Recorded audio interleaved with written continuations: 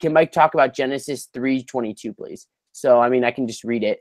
It says, "Then the Lord said, look, the human beings have become like us, knowing both good and evil. What if they reach out?" Yeah, cutting out again there. So, you said, what if they reach out and take fruit from the tree of life and eat it? Then they will live forever. Mm-hmm. So that's the verse. I think he's talking about the tree, obviously, that Adam and Eve ate from. So yeah, there were two trees in the garden, right? The tree of the knowledge of good and evil, and the tree of life. And they eat of the tree of the knowledge of good and evil, and then they're forbidden from eating the tree of the tree of life, that they would have eternal life now in this state of this sin. When you get to Revelation, we have actually the tree of life being restored to us. The idea is that what fell in the fall has been restored through Jesus Christ. But that's the idea, is like, okay, you've sinned, you don't get eternal life now. It's like, what's interesting too is that this theology is in the beginning of the Bible. Some guys will like to suggest that the theology is developing really slowly, and like there's different theologies, but all of the essential theological points in the scriptures start in the book of Genesis. And this is one of those, sin and death. That's the beginning of it right there. I don't know what other question he might have about it though.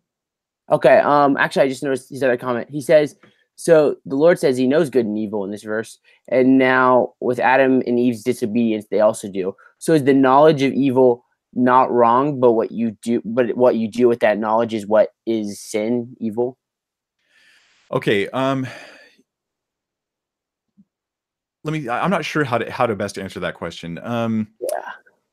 He has become like one of us to know good and evil. So there's like an awareness of moral dilemmas, of what's right and what's wrong. There isn't just an innocence because of an ignorance, but rather now I'm exposed to all of the potential temptations. Now God is aware of all that stuff. He has no lack in his knowledge of those things, but he's not tempted by sin. But me being, and here's where I'm going to venture out into a guess. This is a guess, what I'm sharing. I just want to make that clear. I don't want to build a whole theology off of a guess, but I'm trying to work through something. Is that the very nature of Adam and Eve being entities other than God means that they're going to be having these opportunities to do things, maybe even desires to do things that are against God. And at one point, he's protecting them from that with some kind of ignorance that keeps them innocent. But they say, no, I want to partake of this garden, this eating of the tree of the knowledge of good and evil. And so now it's like their ego is in the sense of self is being set against even each other, against the world around them, maybe even against God. And it's going to be a problem. He foresees that now that they've chosen this path, they're going to be sinning. I think there's a ton more that can be shared there. Forgive me if that didn't make enough sense. Sometimes these concepts, I'll sit and have to think about it for a while to go, how do I break it down? So it's not just in my head, but I can get it out for others. But